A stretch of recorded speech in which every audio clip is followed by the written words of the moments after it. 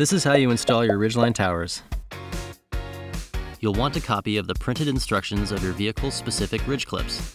You can download your instructions on fitlookup.yakima.com by loading your specific vehicle and clicking on the RidgeClip. Here.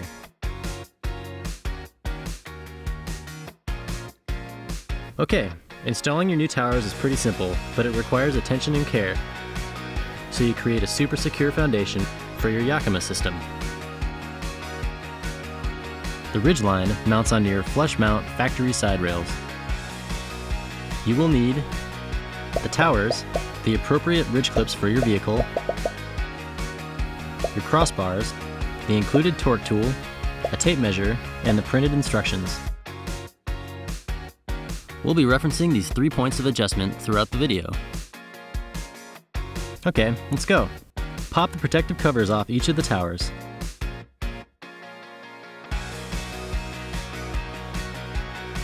Insert the torque tool into the pitch bolt adjustment screw. Turn it counterclockwise 15 times. Loosen the clamp bolt until it is flush with the nut on the backside of the tower. Now, drop the appropriate bar seat adapter into the top of each tower. You'll feel it snap into place.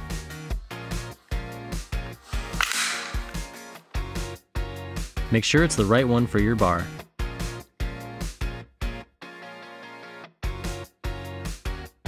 Attach the appropriate bar adapter into its seat.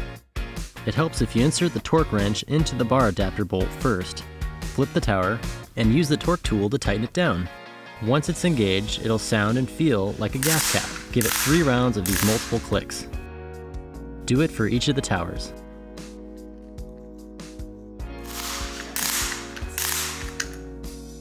Next, attach your bars. Each bar is a little different, so be sure to follow the details in the printed instructions so you do this right. Install your base pads. Bars ready to go? Okay, time to get your rack on your car. It helps to have help for this. Set the towers on your flush mount factory side rails where you want them to sit. First, make sure your aero bars are placed properly with the rounded end forward. The bars should be facing the front of the vehicle, like this. Get the ends of the bar so they're an equal distance from the tower. And once they're placed correctly, install the inner and outer RidgeClips for each tower. Each vehicle is different, so be sure to pay close attention to details in the printed instructions. Put the torque tool here, tighten the clamp bolt so the towers center and fully tighten to the rail.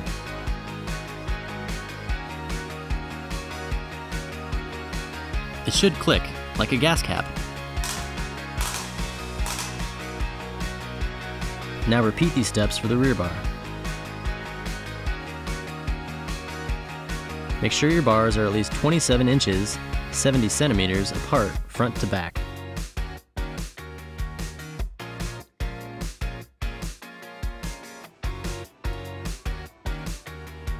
Once they're placed correctly, install the inner and outer RidgeClips and tighten the rear towers to the rail.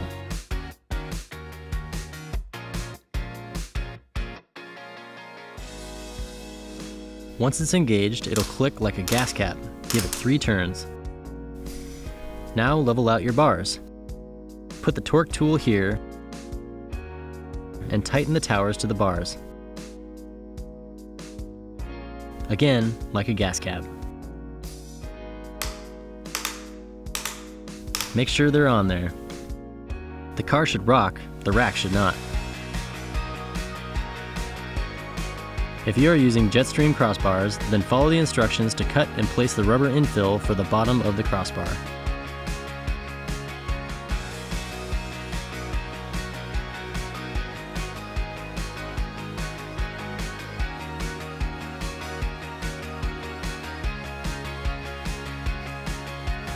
Put your end caps on, .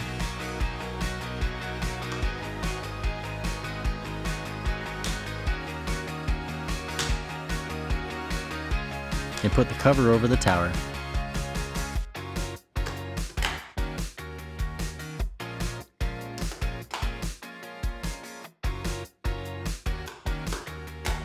This is the time to add your SKS locks if you have them.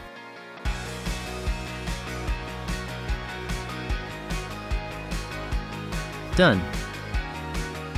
Removal is easy. Pop off the covers.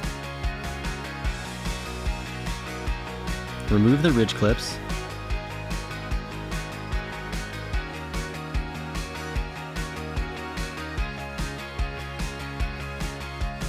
Lift and store. Oh, make sure you know how tall your vehicle is with its racks and mounts, especially if they are loaded. What used to fit in your garage may not now. We know you're eager to hit the road, but please make sure you review your instructions to ensure a safe and fun adventure.